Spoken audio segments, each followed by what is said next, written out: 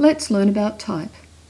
With the Type tool, place an insertion point in the block of text. Select All and change the typeface to Times New Roman or something similar.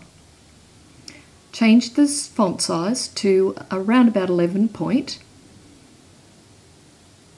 and then with the Type tool, select just the headline. From the Edit menu, Cut. Click away with the arrow tool and then reselect the Type tool.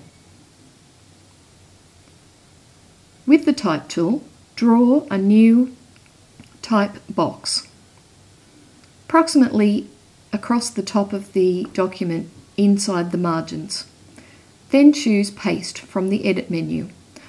Select the text again, choose Bold and 36 point. Now from the bottom of the original text, grab the information that pertains to the time and location of the Morpeth Jazz Festival. Insert that into the same box as the headline. I'm just adding a point in between the two and putting them on the one line. Increase the type size to approximately 23 points. Highlight all the text again and choose Center Align. And we're done.